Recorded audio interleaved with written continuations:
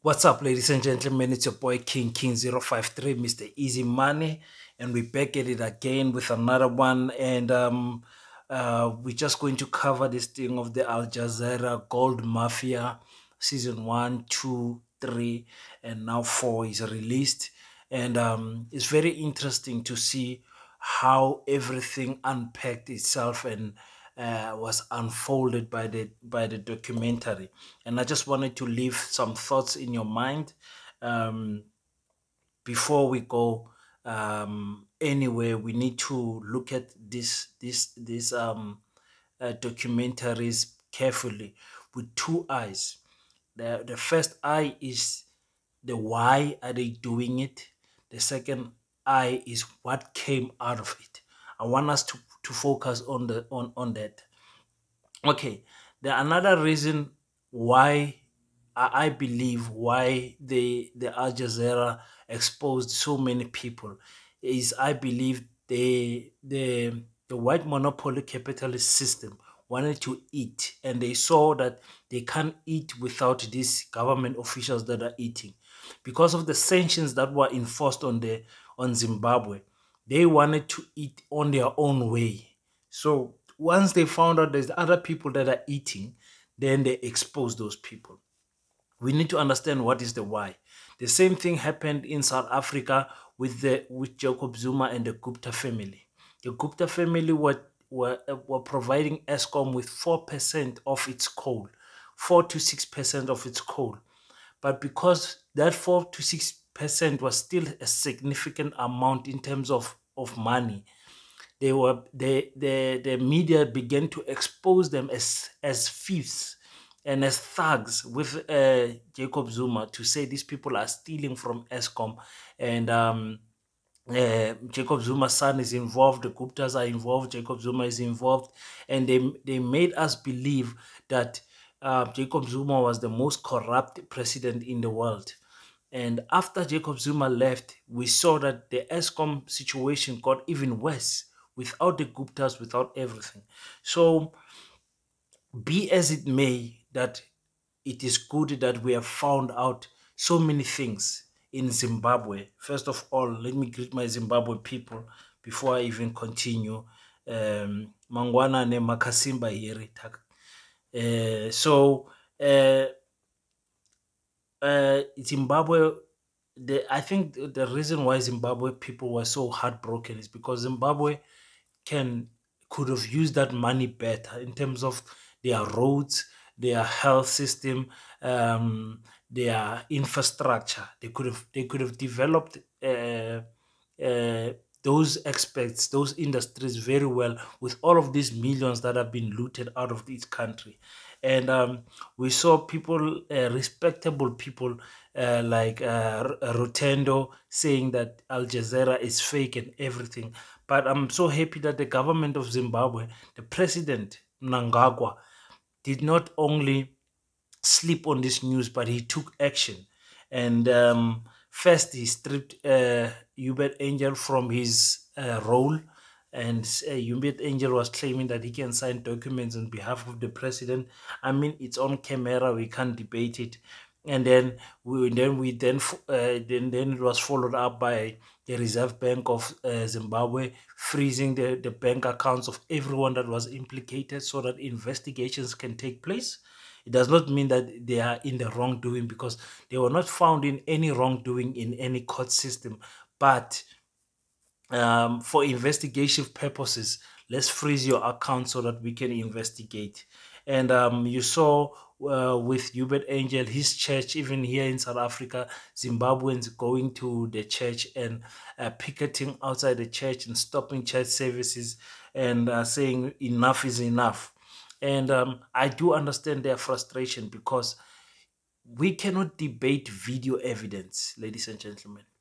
Once you found me on video speaking out of my own mouth, there is no one that can defend that. You can be blind as much as you want to be blind, but the question can be asked is if Hubert Angel and all of this white boy that he walks around with who's, by the way, is in church right now as I'm recording this video. They are busy with the Easter service, and next week Eubert Angel will be in London on the 7th and 8th of April, doing another Easter service. In fact, not the next week. This as in today.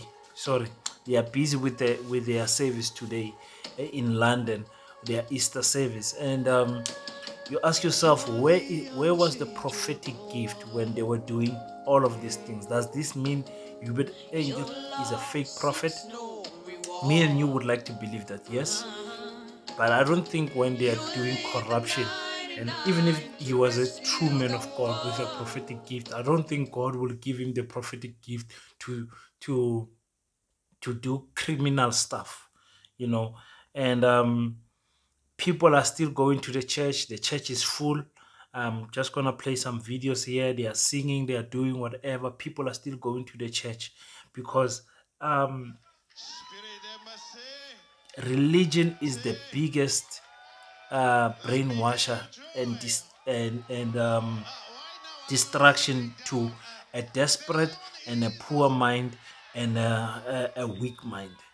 Desperate mind can be easily convinced with anything. A poor mind can be easily convinced with anything in the church, and a weak mind, meaning a mind that can't think for itself, can also be convinced with anything that you want to convince them with. But to prove my point, I'm going to play a video of Prophet Makandiwa, who is also from Zimbabwe, and listen to what he had to say. Those can see that that man of God is a fake, but you, my God, the way that you fight for him, everyone is saying, can't you see? How come these people cannot see that this man is fake? Fake members.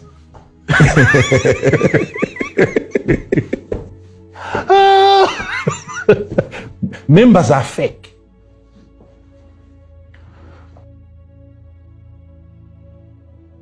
How can you have people that are very easy to deceive? Very easy to deceive. You can lie on Wednesday. Public. And on Sunday you find them there waiting for you. You can get away with any sin, no matter the evidence.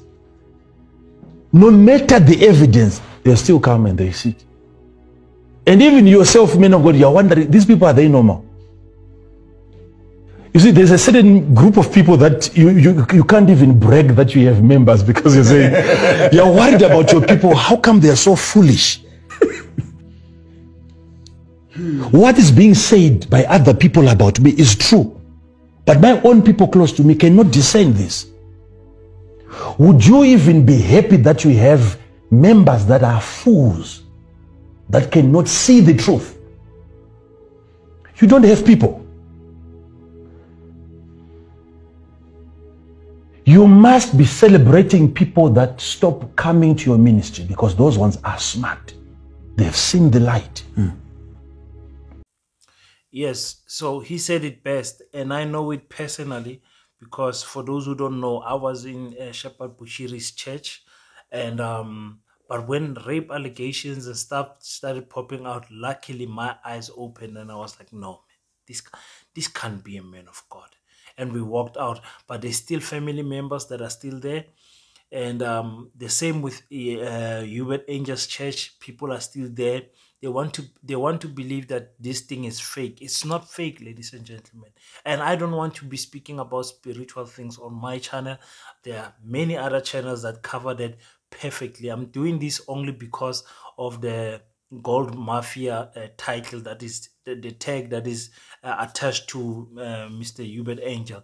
But I wanted to say, wake up, black people. Wake up, listen, and trust your eyes. Because if you can't trust what you are hearing, and you can't trust what you are seeing with your own eyes, then you are as blind as a man who was born without a sight. Because what does it help that God gave you a mind, a sound mind, a mind to discern, eyes to see, ears to hear, but you're not using those senses. You don't want to use those senses. So it is clear for me that we as Black people still have got a long way to go. That even video evidence, we don't believe it, you know. And it's okay if you say, listen, um, I I see there's something shady about my prophet, and even if he's wrong, I stand by him. Okay, if you say that, then it's okay. Then I'm not going to argue with you. But I'm arguing with the people who say, I saw the videos, I don't believe them. You can't just brush these videos aside. You can see the government has taken action. The assets are frozen. The bank accounts are frozen. Then you who are sitting in church and listening to the saviors of these people, what are you thinking? Is your mind working or is not working? It's so sad to be um, to see this unfold. And I'm just happy that Zimbabweans are finally waking up to such things. Zimbabweans are taking action everywhere in the world. You see Zimbabweans on social media making videos and standing up against this corruption. So without further ado, thank you to Al Jazeera for making those season 1 to season 4. But just know there's always a hidden agenda behind their investigation. It's not always clear, but we cannot ignore that our people were found with their hands in the cookie jar. That we cannot ignore. But the agenda of Al Jazeera will never be to build a Black nation. Forget about that. That will never happen. But the problem is that there are thieves around us, and we have to deal with them so that we can have progress in our land. It's your boy King053, Mr. Easy Money. Tell me, guys, what do you think on the comment section? Do you think what is your analyzation of chapter 1 to chapter 4? Season 4, season 1 to season 4 and everything? Do you think it helped South Africans and Zimbabweans? Do you think that these episodes are building or breaking the nation?